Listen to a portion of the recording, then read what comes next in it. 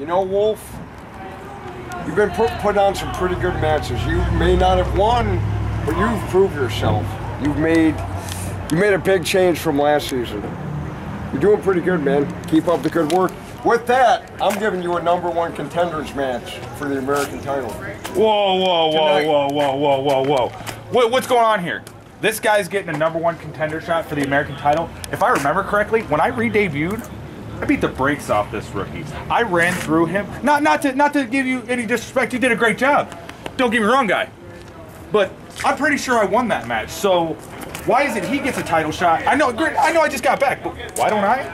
I forgot to add the part that he's your opponent in that #1 contenders match. Oh, I like where this is going. You actually came in perfect timing.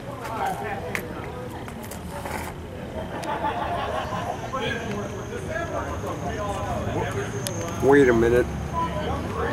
Well, he asking for a triple You guys have had a match. You guys have had a match. Let's just...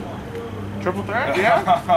I like where your gears are Triple threat, turning here. #1 contenders. Anybody's better than that Ian Lockhart guy. Yeah. All right, triple threat. Let's do this.